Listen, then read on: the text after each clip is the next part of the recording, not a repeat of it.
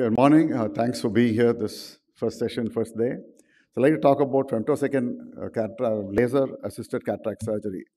What does it do?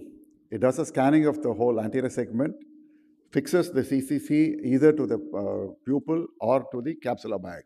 So we like to fix it to the capsular bag because then you get perfect centration of the IOL. It softens the lens and cuts it up. How much you want softening can be predetermined depending on the intensity or the density of the cataract and your predetermined choice that you would like to have. It can do absolutely brilliant LRIs. So when you have astigmatism, which is pretty low, about 1 to 2 diopters astigmatism, these LRIs work brilliantly. Corneal incisions, probably the least useful of the lot, can be also done, so you get precisely placed, perfectly designed corneal incisions too. So the question now is it useful? Does it add value to the patient and does it add value to the doctor and to his practice? Does it, a lot of have the questions that does it reduce surgeon skills? So would you forget about how do you do CCEC? Would you become a poor surgeon when you're chopping? Well, I'll come back to it and give you another example later as I go along. Okay. Can we? We were going fine, weren't we? Can I? Yeah. So, and another question is, a lot of people feel that it will not work on a hard cataract. It doesn't work? No, it does work actually. And the other one is, in a soft cataract, you don't need it. So this is the doubts in the person's mind. Okay, let's hope this video plays in sequence. Can you play both the videos? The next one also. You can pause the next one. Second one, pause it, please. Let's. There's a little bit of a. Yeah, keep playing this. Now, when it comes together, we'll play both together. So I'm just trying to show you, this is the same patient, same grade of cataract, 2 eyes. One eye was done, yeah. You can start now. The other one also.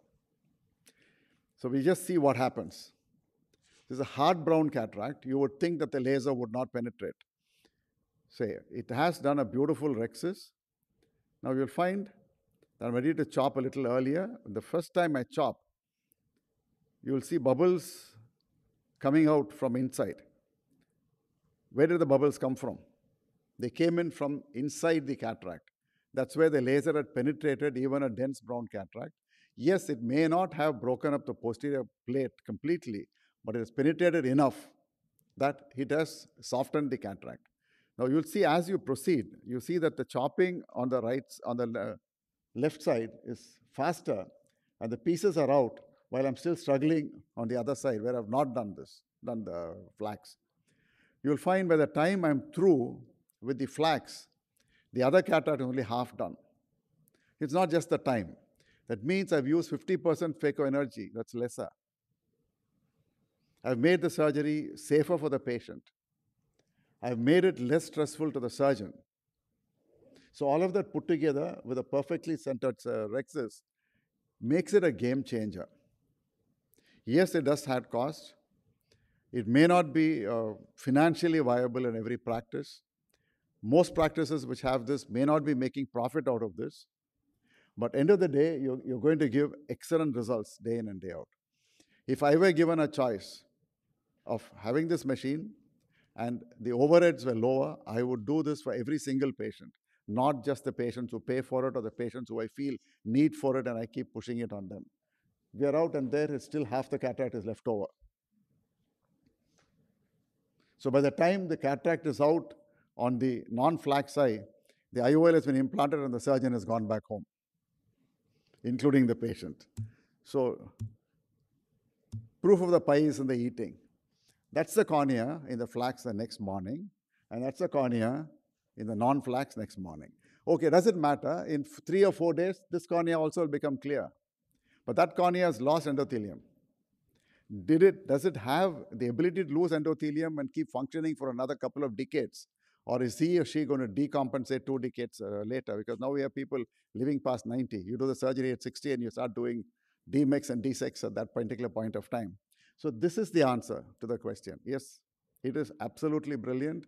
It is fantastic. The only problem is expensive. So we all start downplaying it, calling it technology that downplays the surgeon's skill. Now, we have just dialed back 10, 15 years. ABS brake on a car was ultimate. Now, ABS comes on scooters. EBD comes on motorbikes. You got traction control on scooters.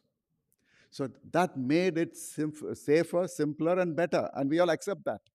The same technology comes to cataract, you suddenly become macho. I don't want to do this because this is now being a pussycat. I would do macho. If you're really macho, give up the cold phaco, give up all these chamber stability features, go back to the dinosaur phaco machines of 20 years, 30 years ago, and I challenge you to do phaco emulsification. So you want technology when it suits you, and you don't want technology when it doesn't suit you. So technology suits everybody. It's only a question of ability to upgrade. And the problem here is the cost. So that's the only issue. Otherwise, it's fantastic. We have about 5 minutes more for the next talk. So 2 minutes or 5 minutes? Yeah, 5 minutes left for the IC. So oh yeah, sure thing. Yeah. So I can just show this. I won't show this video. This is an ICL in place, and we have done a flax through that. And this is just another flax thing. Let's forget it. Let's keep going. So it's invaluable in subluxated and PPC cataracts. It uses less energy, less turbulence, uses less fluid, less time. And there are enough number of studies done world over which shows that flax scores superior to normal cataract surgery. Famous last words, when IOLs came in, people said you can't put IOL into the human eye. And when phaco came in, they said phaco was no better than ECC after 6 months. And people keep saying, comparing SICS and phaco. Every technology has a role to play. One cannot downplay any technology.